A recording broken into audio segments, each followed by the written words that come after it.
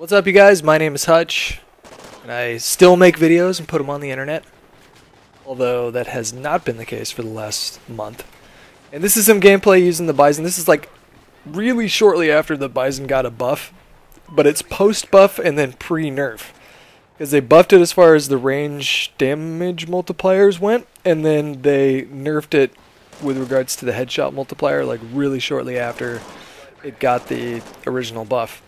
And so I had heard that day that the gun got a buff and hopped on, and this is like after, it's probably like my 5th gameplay using the gun. And it's pretty good gameplay. You guys will see what I'm talking about in a little bit.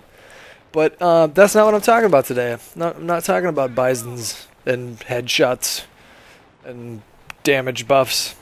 I'm talking about a little something I like to call anxiety. And I'm not the only person that calls that, because it's a pretty general term. But I'm not talking about the kind of anxiety that's like, oh, I hope I did pretty good on that test. Or, oh man, I just realized I have to put gas in my car, so I might be like 5 minutes to work, and I'm a little afraid of what my boss is going to say to me. That's not the kind of anxiety I'm talking about. The kind of anxiety that I'm talking about, and the kind of anxiety that I've experienced from time to time in my life to varying degrees, is the kind of anxiety which leads me to do things like not post a video for a month. Because what happens, or what might happen, is something might pop up in my life, and it might make it really difficult for me to not feel distracted or to feel as into the idea of video games and being entertaining as I used to. And then 1 week will turn into 2, and then 2 into 3, and then 3 into 4, and then by the end of it, I'm just super worried about what everyone's going to say or think or speculate. And then the whole thing feels like this heavy load that I just cannot bear. Which all sounds very dramatic, and in all honesty, it is. It's very, very dramatic. Most people are not going to give a shit if you don't post a video for a few days and then just hop right back on the train. But that's not the kind of person I am, and that's not the kind of way that my brain works. And I want to talk a little bit about that today, because I think that there's other people, well, I know that there's other people out there in the world that experience similar kind of ways of thinking and negative attitudes, and has a sometimes not so profound and sometimes profound effect on their lives. But I'm making this video so that other people know that they're not the only ones that have this sort of experience. But so I'm just kind of generally an anxious person, and looking back, I have to say that I always have been to one degree or another, but I didn't really experience it. I should say I didn't really notice it until I was about 18 or 19 years old.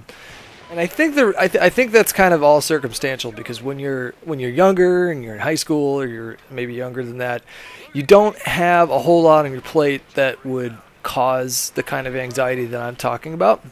Like the most you have to worry about is maybe like social status, which is a huge deal when you're that young. Like it's kind of the world, and that can lead to very stressful situations. But and then like kind of doing well in school, like those are the two big things. And then like family life, everybody's got a family, and hopefully everyone's got a nice family life that lends itself to being, supportive and bringing out the best in you. But when you get older, 18, 19 years old, and you start to realize that you're on your own, and everyone out there in the world is on their own, and especially if you don't come from something like privilege or money. And when that thought starts occurring to you, when that idea really kicks in that you are responsible for yourself and no one else is responsible for you, and life is more than just watching your favorite TV show and like trying to figure out which party to go to on the weekend, it can be a really overwhelming thing to accept. So anyways, I mean, like, I have to say that when I look back on my life, I can think pretty clearly about it, and I have a pretty good understanding of maybe why I'm predisposed to have sort of an anxious disposition. But the why is not really important. Like, you can sit there and try and figure out which came first, the chicken or the egg, for hours and hours and hours, and go back and analyze your life and analyze your childhood, and figure out how you got to the point that maybe you're at, where you're going through some difficulty with something like anxiety. But it doesn't really help you. It doesn't really help you to have that sort of understanding. I mean, it might give you some clarity and insight about yourself that could help in other ways, but as far as actually addressing something like anxiety, it's not really going to do you too much good to try and figure out where that came from.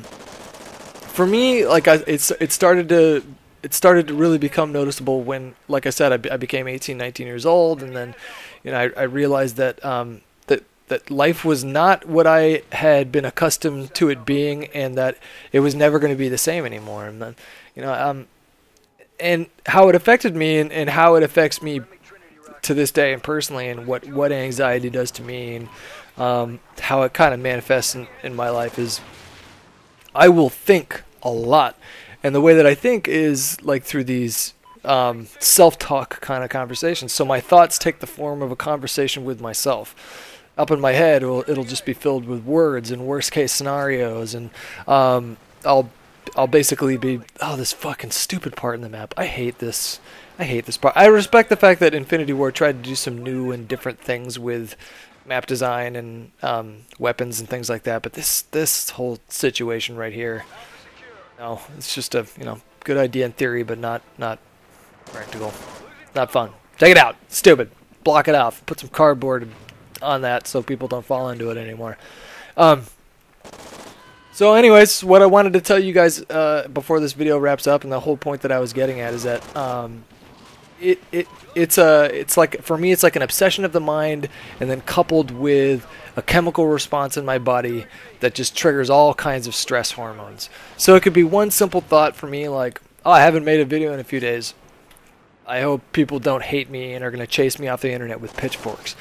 Then it turns into, I haven't made a video in a week, everybody hates me. And then after 2 weeks it turns into, I haven't made a video in 2 weeks, everybody hates me, I'm never going to be able to do this for a living again, I'm going to die in the streets homeless and alone. And then by the third week and fourth week, I mean, it just escalates and escalates and escalates. And this isn't the only thing in my life that's like a source of stress for me. There's a lot of other stuff that maybe if I write a book one day, I can tell you guys about all the shenanigans that have been going on in my life lately, but some things I just can't really talk about.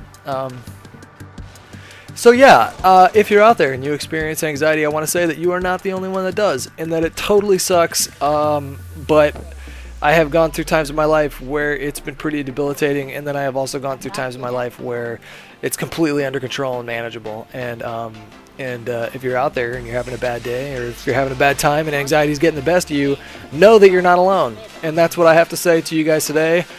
I'm going to go play some Magic the Gathering with a friend and drink coffee. Okay, bye.